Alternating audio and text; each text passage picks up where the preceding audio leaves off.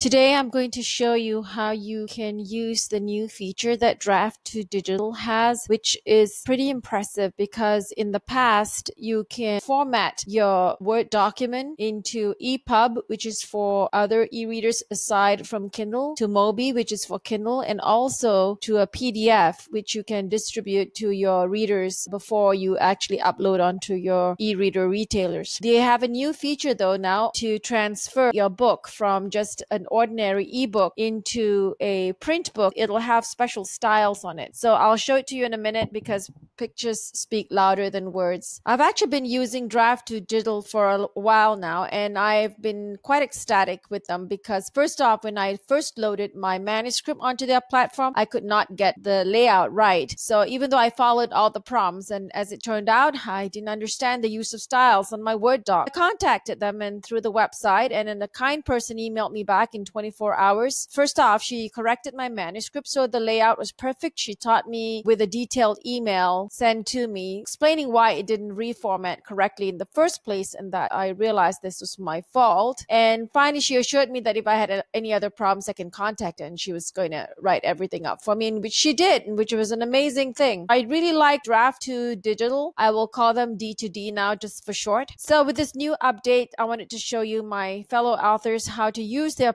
platform and how to set it up, load it up so you can use those new features that they have. Let's say you are new to the pro template offers that they have. They also said that you don't have to use their platform. In fact, I got an email. They sent this email said that you don't even have to distribute your books with them to use the templates, and that the ebooks that you produce is yours to keep and you can distribute it through any channels that you want. But they do have a wide array of channels that they go to. So if you'd like to reach more readers worldwide, I would suggest that you do that. And also they have this universal book links that you can use. So your readers from anywhere around the world can click on that one link. Let's say they're in India, they'll get the Amazon in India. Or let's say they want to get Kobo, they'll get the Kobo in India. You first of all create your account. You will be brought to this page and fill out all the necessary information. Don't worry about the universal book links. This is what I mentioned before. All this you can just add on later. The most important thing you want to go to is you want to go to my books. So you click on my books. Let's say you don't have any books yet. What you just do is you click to add new book. It'll prompt you to add the contributors that you want. You can just keep adding it. And then this is how you browse for your book file or get back onto your computer. And then you download the book file there and you can click down the search terms that they want. And don't worry about the ISBN because they will actually give you the ISBN for all the books. For the bisect subjects, basically you have to go down here. So let's say my book, say it was an art book. I'll click on art, and if you open it up, it's very self-explanatory, and then you just go to save and continue. And once you do that, it'll get onto the page whereby you can now upload your book file. So let's say I'm putting up this book, No Accident, which is a teen novel. I've populated all the necessary information over here. I just go to save and continue, and it'll bring me to the next page, which is the layout page. Go to browse and you put in the cover image. This is what I meant earlier on when I had issues, which was the chapter layout, because there are a lot of chapters in this book and it wasn't the right chapter titles. If it isn't the right titles that are coming out over here, you just go to help. These aren't my chapters.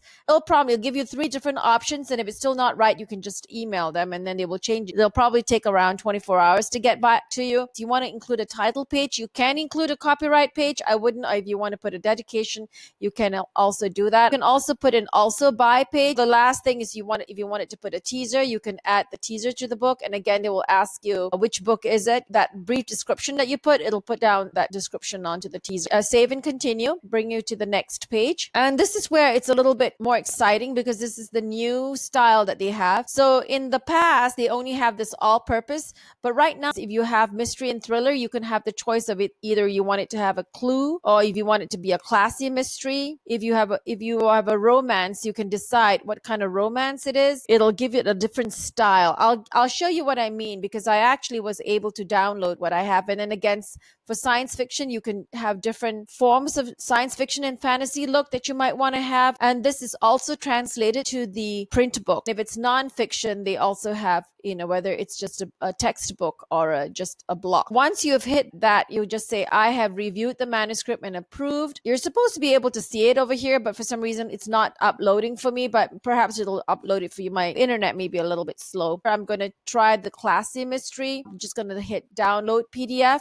Everything will be done automatically for you. So there's really nothing for you to do. Say, I'm going to do this. I'm going to hit save. Once it's downloaded, it downloads pretty fast. And then you can take a brief look to see what your book looks like. Now, this is what I meant. See how the first page says no accident, paranormal chapter 1. This is actually the version that's the epub version. So the epub actually looks really pretty. It almost looks like a physical book. You don't have to worry about where you're going to put page numbers. It puts everything up for you as if it's the physical book itself. Once you have done this, hit save and continue. Then you decide where you would like the book to be published, to have it distributed to Overdrive. That's a new relationship that they have with Overdrive. Let's say you want to send it to all of them. A lot of us, we will just upload our book onto Amazon, and we have Amazon links, but a couple of these e-reader retailers will not accept your document if you have an Amazon link anywhere in them. One of them that's really fussy about that would be the iBooks. I'm not going to hit submit right now, but I want to show you another feature, which is the different formats that they have. So if you click onto formats, if you wanted to, you could hit update the audiobook, and then they will connect you to the audiobook producer called Findaway Voices. If you want to just have it also in a print book, you can have your print ISBN here. It is optional. It says if you have a separate ISBN for your paperback, enter it here. An ISBN is not required. If your book doesn't have an ISBN, just leave it blank and they will add it for you. And then this is the various sizes that you can choose from. You can choose from a 4.5 by 5, and it really depends on the kind of book that you have. If you actually go to some sites like my site at yourauthorbusiness.com, I have actually a template to tell you if you have like a children's book, you might want to have it as an 8 by 5 by 8 by 5, like a square. If it was a novel, but it was for young adults, it needs to be a little bit bigger, like a 6.9, a 6 by 9. And also, so if it's just like a trade paperback, you might just want it to be a 4.5 by 6. So you download the PDF, and it takes a moment for it to get the file. This is for the print book. So if you open it over here, you will see that the print book looks a little bit different. Couple last things before we log off. I wanted you to see that with under all purpose, you can just do the simple style, modern watercolor, corner decoration, decor, and a whole bunch of different things, even under all purpose. And then romance, they have 3 options. For science fiction and fantasy, they have a few, like 5 options. And then for nonfiction, they have just a couple. So I didn't do for every single one of them, but what you could do is you can try which ones you want and download the PDF, and then that way you can take a look. So strangely enough, this page hasn't been loading up for me, so I've actually emailed them to see what they would do for me. I don't know if it's the browser that I'm using, but it's supposed to load up so you can kind of see what your book looks like according to the styles that you've chosen. One other thing I want to let you know is you need to click this if you want to enable the drop caps. Real briefly, I wanted to show you the pages. So if you look, this is what the corner style looks like. You see it does it for every chapter. The last one is this one, and this is what the fantasy book styles look like. So it's basically for every time that you have a chapter, new chapter, I suppose, like when you do it right at the beginning, like the summary I have, and like if you have a prologue, puts this little bit of decoration for your ebook as well as for your print book. This is a really nice touch that they have, which is really unusual and makes it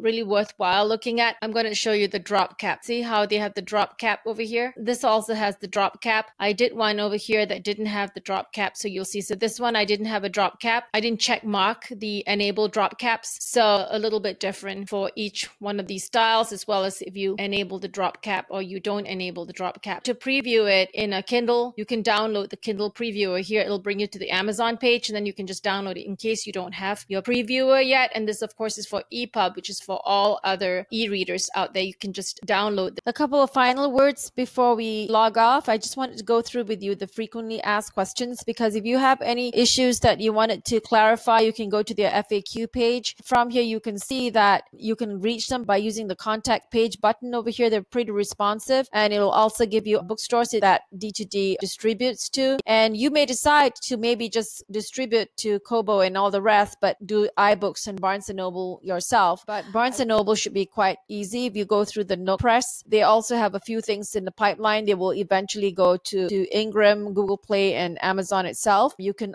also upload RTF. They can format the book from a Word or Word doc or docx format on RTF into an EPUB. Actually, if you just upload an EPUB to them, they will also accept that.